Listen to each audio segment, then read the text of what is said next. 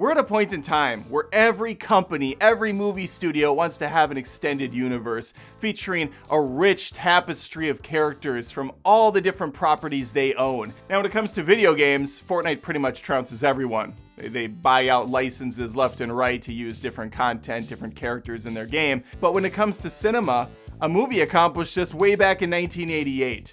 And that film is Who Framed Roger Rabbit.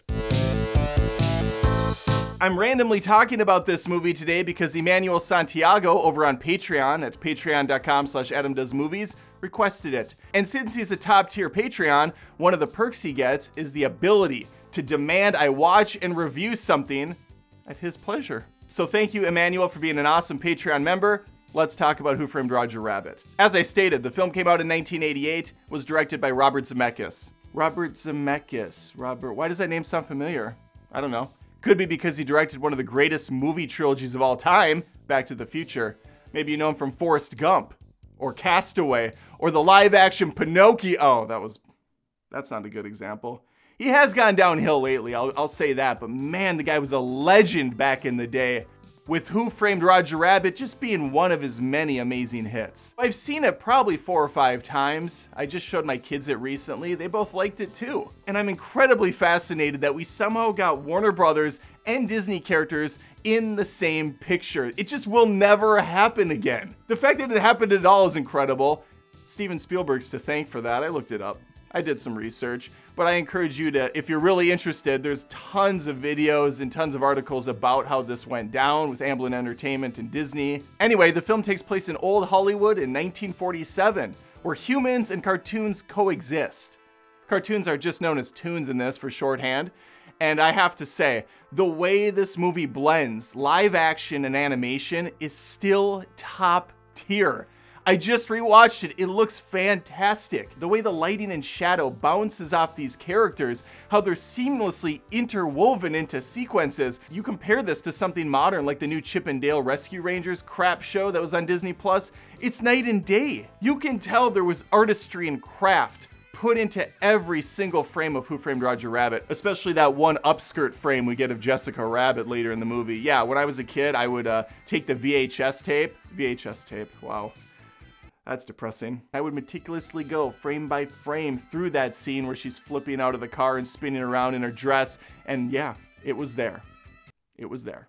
As crazy as the merging of characters was, the plot is even more insane. I think this is a movie catered to all ages. I mean, you have Dumbo flying around, you got Mickey and Bugs in here, yet the film is very dark. It's a whodunit murder mystery where Roger Rabbit is framed for killing the head of Acme Corporation by dropping a freaking safe on his head.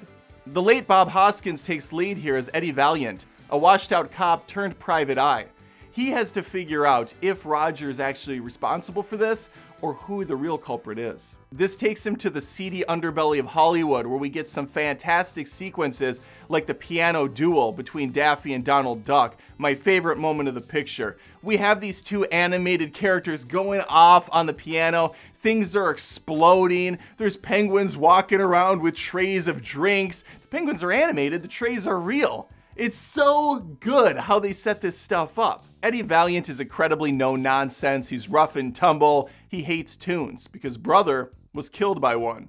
He's gonna be teaming up with Roger Rabbit, who's incredibly off-the-wall insane. He's obnoxious, he's annoying, he's an old-school cartoon character to a T, like Woody Woodpecker combined with Bonkers, combined with Daffy Duck. Like, it's like the worst of all these characters wrapped into one. And Charles Fleischer, who voices the rabbit, knocks it out of the park here.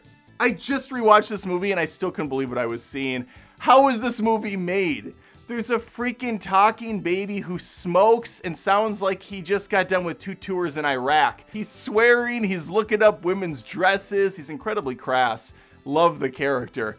Then you have freaking Kathleen Turner as Jessica Rabbit. Dear God. This is a character that turned me into a man overnight. I think I was 10 when I saw this film.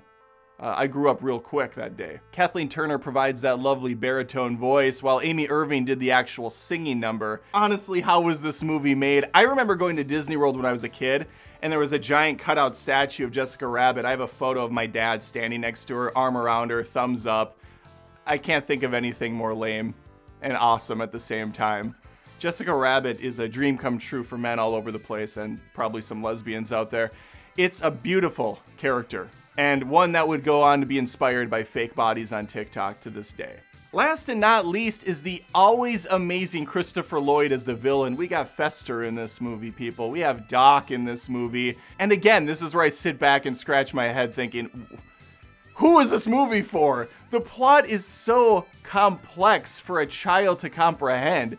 Roger Rabbit's framed for killing Acme because there's photos that came out of Acme playing patty cake with his wife Jessica. Jessica's being unfaithful, Roger's jealous, so obviously he's gonna drop some hurt on the guy, right? Wrong! It turns out Christopher Lloyd's character, Judge Doom, that doesn't set off a red flag or 7, I don't know what would. He and his toon goon set this whole thing up. But why do this? Why set this in motion? Well, it's obvious. It's because he wanted to set up a new highway system that ran through Tinseltown, stripping that thing out completely, where he can put gas stations and fast food restaurants, things of that nature. And he needed Acme out of the picture so that he could become a major player. Dude's a creepy ass dude. When he takes off his costume and we find out he's a toon himself with creepy red eyes and a freaky ass unnatural voice that's super high pitched. It sounds like Fred from YouTube back in the day. Remember Fred?